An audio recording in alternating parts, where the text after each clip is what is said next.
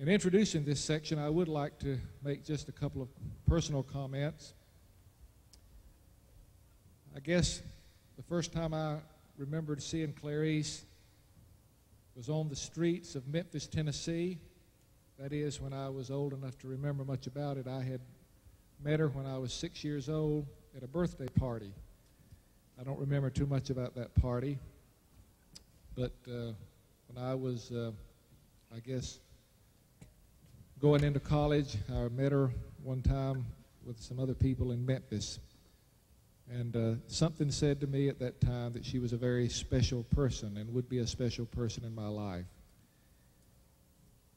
And after about 5 years, she became my wife.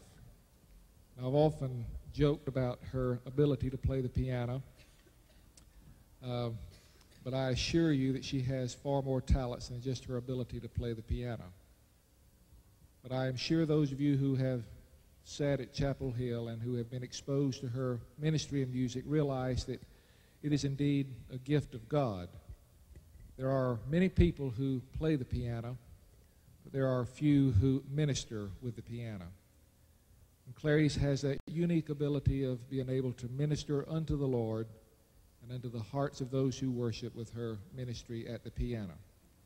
And I feel we are very fortunate tonight to have her as a part of the ministry of this church.